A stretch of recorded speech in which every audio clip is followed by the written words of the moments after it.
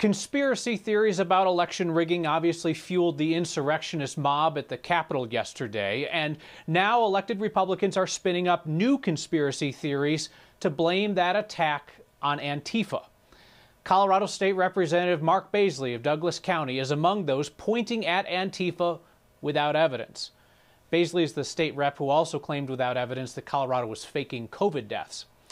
Representative Baisley's latest conspiracy theory, that Antifa was behind this Capitol takeover, that theory is kind of complicated by all of the Trump supporters, including Coloradans, who were there boasting about what was happening.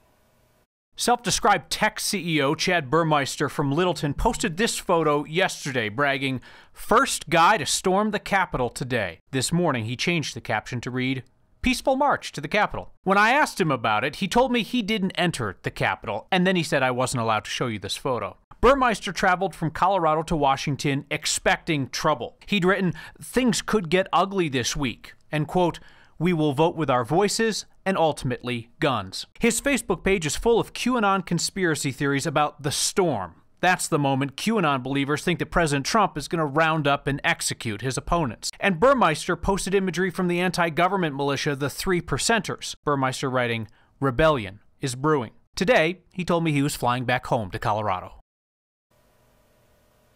And it appears he's landed, because a short time ago, Burmeister emailed me to say once again that he doesn't believe that he broke any laws while in Washington.